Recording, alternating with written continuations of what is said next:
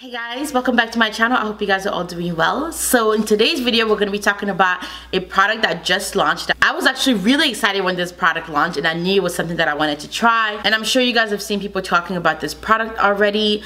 I've seen lots of videos on it already on YouTube, but I already planned on doing a first impression or kind of showing you guys the product anyway here on my channel. So I decided even though there is 1,000,001 videos, I would still do mine for you guys. So the product I am talking about is going to be the new Mercier powder in the translucent medium deep color. We are all familiar with the original Mercier powder in just the color translucent.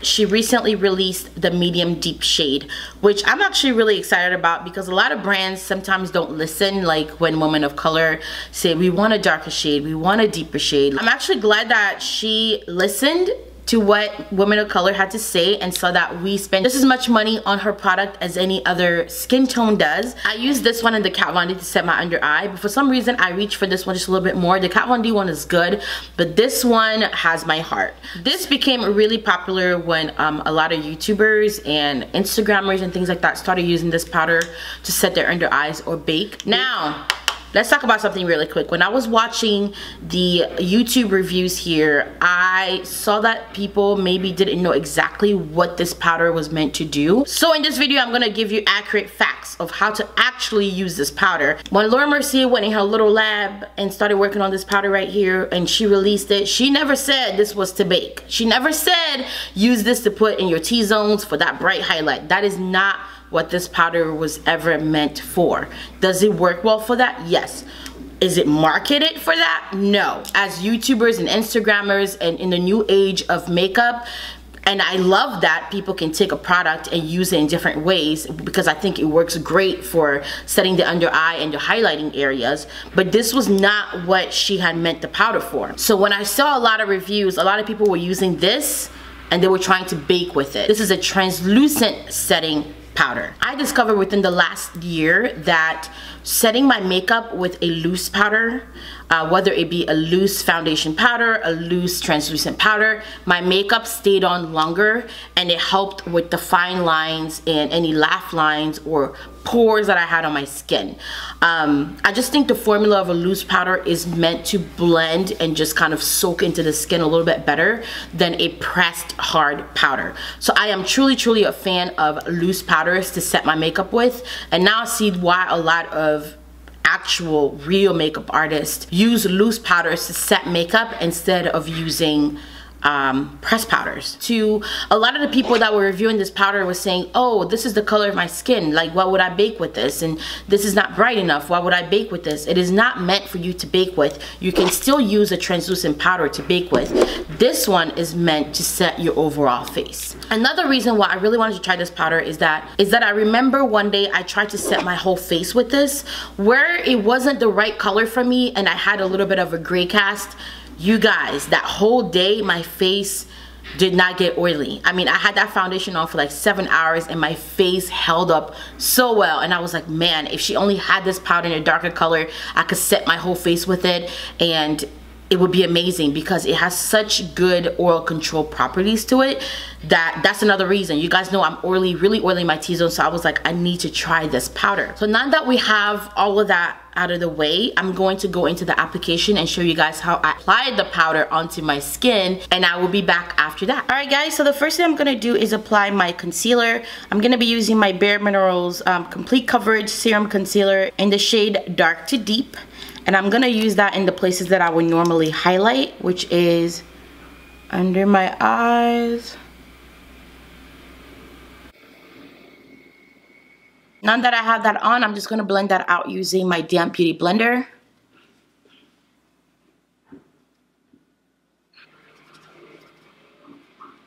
Alright, now that I've blended in my concealer, so I'm going to go in with the original translucent powder by Mercier, and I'm going to use that to set my under eye. As you can see, I don't go overboard with the powder, like I don't do all the unnecessary baking. I just use a little bit just to set my concealer, but because it still has a little bit of a whitish beige undertone to it, I tend to go a little less heavy-handed with it. And I'm going to do the other side here. I'm going to take a little bit and go down the bridge of my nose, forehead.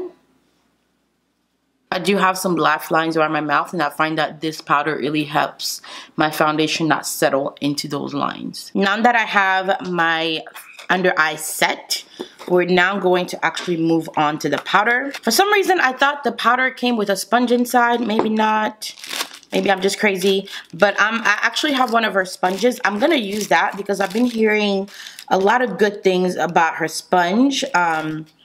And how it's actually made to apply her powders with. So that's what we're going to do today. And I'm going to be using the sponge to actually set the whole rest of my face. Here is the powder.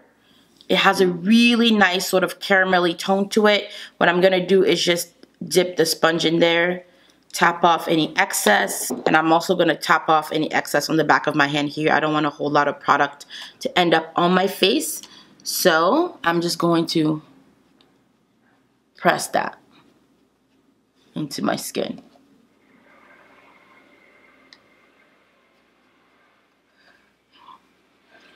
And I'm going all over my face.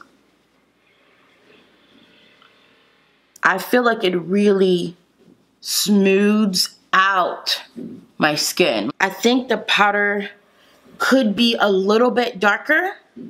I think that would be good. If you're a little bit darker than me, I still feel like you can set your makeup with this.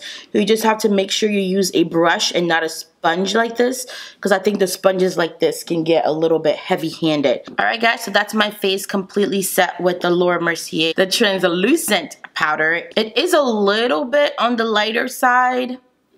Not too much, but I feel like once I put on my contour and I highlight and everything, and I put on a setting spray, everything is gonna blend back in together. But so far I really like it. I like how smooth my face looks. I like how matte my face is. This seems like it's really going to hold my foundation and keep my face matte all day. Alright guys, so as you can see, I have done my whole face. I like how smooth my face looks. My face looks so smooth right now. I'm amazed. This powder, although it's amazing, I would say that if you're somebody who's maybe like NW48 and lower, so if you are a deeper skin tone, I would be careful about this powder. It is a really nice camel color. This might be just a slight bit too light for you. If you are somebody who's deeper and you want to use this powder, I would highly recommend just using it with just like a powder brush. So I'm gonna wear this powder all day long, and then I'm gonna come back tonight so I can show you guys how it held up on my skin throughout the day. Hey guys, so I'm back to update you on the Laura Mercier translucent medium deep powder. I've had this on for a long time. I put this on about 10 o'clock this morning, and it is now 10 o'clock at night. I think my face looks pretty darn good. Now I do have a little bit of like makeup that came off here just because I wore my glasses. That always happens. I have a little bit of shininess around my forehead. That's totally normal. Have a little bit around my brows. That's normal. I have a little bit around my nose. I blotted once. I did not add any more product to my face. I did blot my face once. I would say maybe 2 hours ago. Until 2 hours ago, I didn't need to blot my face. As my final thoughts on this is I would definitely be keeping this. I would not be returning this. I love the way it set my makeup. You can use this one or two ways. For a girl who is really simple, if you're somebody who wears like really light foundation or like a BB cream or something like that, and you don't want the big fuss and you just want to kind of set your face and go, especially if you're oily, you can just put your makeup on and put your foundation on and use this and set your whole face. And this is going to keep your whole face on all day.